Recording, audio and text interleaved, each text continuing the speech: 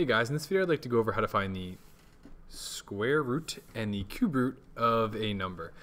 So the idea behind these concepts is that when finding the square root of something, you're finding the side lengths of the square that the area is this number. So for instance, if I give you the number, let's say I had a square instead that has side lengths of 7. To find the area of this square, what you need to do is multiply 2 of the side lengths. So we'd multiply 7 times 7 and we would get an area of 49. But if we were to reverse this process, so let's say we didn't know the side lengths and we called them x. The concept of square root is that you're trying to figure out what number times itself gives you the number 49. But instead of setting it up like this, we use this symbol, the square root symbol or the radical. And underneath is the number you're trying to, or the base of it. So what this is asking is, the square root of 49 is essentially saying what number times itself gets you to 49. Now in this case 49 is a perfect square, so the answer to that is 7.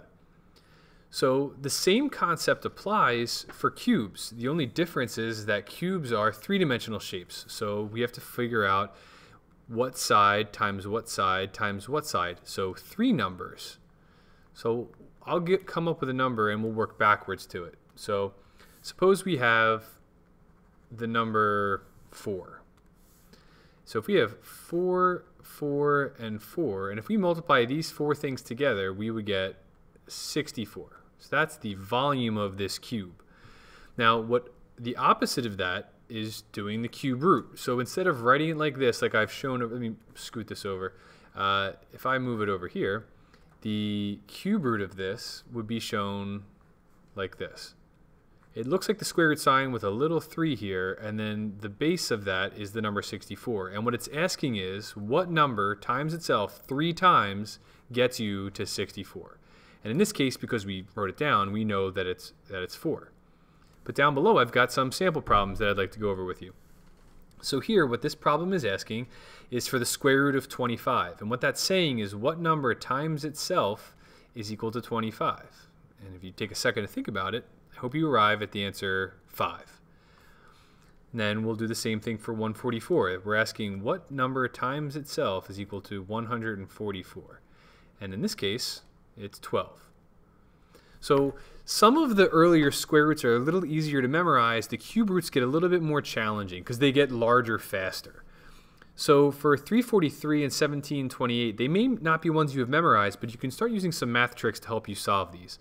Take a look at the last number. If it's an odd number, your root is going to be odd.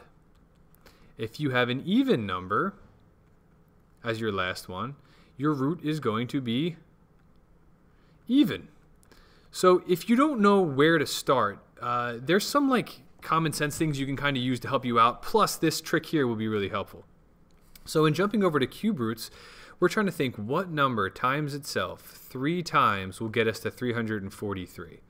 And having like a little bit of background knowledge is really helpful here. Like for instance, I know that 5 cubed is 125. And that's an odd number, and that's too low. So it can't be 5. And my next guess should be to go to the next highest odd number. So I'm going to try 7. And I know that 7 times 7 is 49, so I'm going to multiply it by 7 one more time. 49 times 7. 7 times 9 is 63. 7 times 4 is 28 plus 6 is 34. What? 343 is perfect. Okay, so I got lucky here. I only had to guess one time, but I did have some, it was a guided guess. I knew that it needed to be odd, and I knew that it needed to be slightly above 5. So I arrived at 7 as the cube root. I'm going to try that same principle with this one. Like I see that 8 is even, so I'm guessing it needs to be an even root. I know that 10 cubed is 1,000, and that's too low as well. So I need to go a little bit above that. I'm going to go to the next even number above 10, which is 12. So 12 times 12 times 12 is my guess. I think this is going to be right, but 12 times 12 is 144. And then 144 times one more 12. 2 times 4 is 8. Off to a good start. 2 times 4 is 8 again. 2 times 1 is 2. carry 0. 1 times 4 is 4. 1 times 4 is 4. And 1 times 1 is 1. Now when I add these all up, I have 8, carry this, and I get 1728, which is exactly what I'm looking for. So the answer to this case, the root answer, the cube root of 1728 is 12. Now, I do think it's wise to kind of memorize the first 15 perfect squares and the first 10 perfect cubes. It doesn't make sense to memorize all of them, like well beyond this, but memorizing the early ones gives you a good place to start, and it can help focus your guess and your estimate. So I hope this video helps you solving your homework. Leave any questions down in the comments below, or if you have any suggestions, leave them there as well. Good luck.